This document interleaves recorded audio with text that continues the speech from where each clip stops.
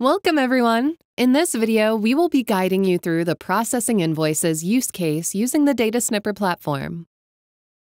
In this use case, the main goal will be to extract key information from relevant invoices. This is a relevant use case because there are a lot of repetitive tasks to perform, and it can be very time-consuming to review. In addition, there are a lot of recurring items, which increases the monotony of the work. As for the steps for this use case, we'll start by selecting the invoices from which we want to extract information. Then use form extraction to extract all the relevant details into our table in Excel. To conclude, we'll need to review the accuracy of the output from form extraction. In Excel, we'll start by importing our relevant invoices. After we've done that, and we have them on the right-hand side of our Excel in the document viewer, we will go into Form Extraction and click on Start New Form Extraction.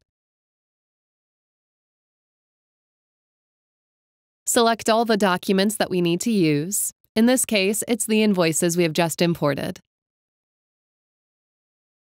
It'll now show us the pop-up window of Form Extraction, where we will start adding extractions according to the data that we need to have in Excel. For this use case, we need to extract the receipt number, the invoice number, the subtotal, the VAT amount, and the balance. On the right-hand side, we can start to see a table forming with each extraction that we add. This has the same layout as the table we'll have once we export into Excel.